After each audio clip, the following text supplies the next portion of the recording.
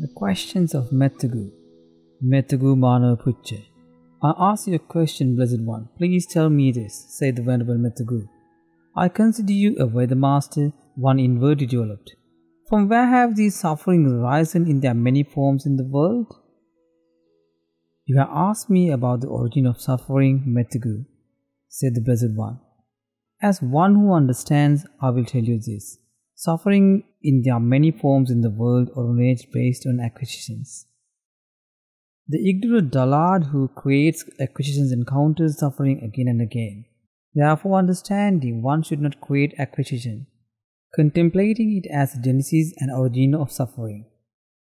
You have told us what we have asked. Let me ask you another. Please speak on this. How do the wise cross over the flood? O birth and old age, sorrow and lamenting? Explain this to me clearly, Muni, for this Dhamma has been understood by you. I will proclaim the Dhamma to you, Mettagu, said the Blessed One.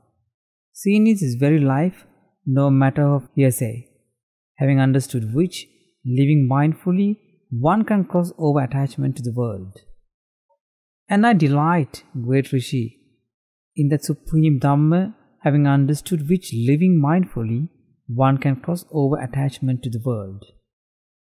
Whatever you comprehend, Mettagu, said the Blessed One, above, below, and across in the middle, having dispelled delight and attachment to these, consciousness would not be persistent in existence.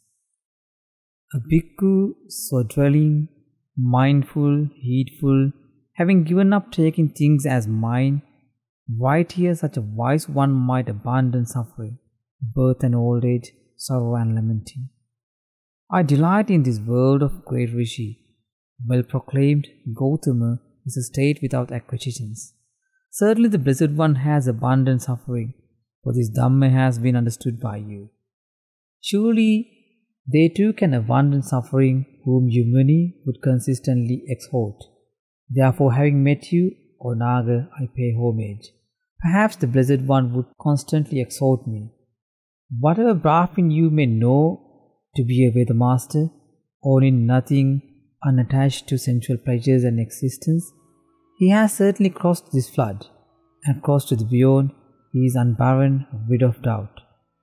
And the wise man here, the Veda master, having loosened his tie to the various state of existence, rid of craving, untroubled, wishless, has crossed over birth and old age, I say.